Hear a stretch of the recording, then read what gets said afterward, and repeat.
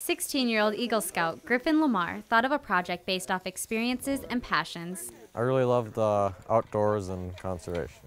Every summer, our troop goes to Camp Wilderness in Minnesota, and we see tons of osprey there.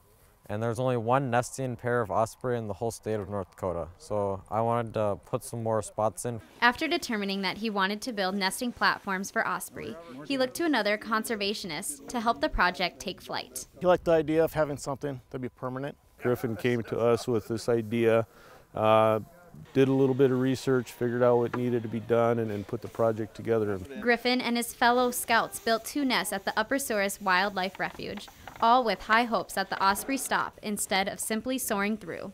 I'm hoping that an osprey will nest in at least one of the platforms this spring. Hopefully it'll benefit the osprey to get an established pair or 2 here, breeding adults here, and raise some young ospreys. And with that, Griffin hatched his idea into reality. Favorite part about this project is getting everyone to work together and getting to watch it go up.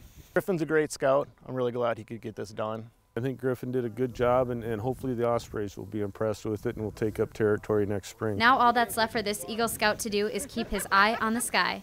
At Upper Souris Wildlife Refuge, Alexis Arthur, KX News.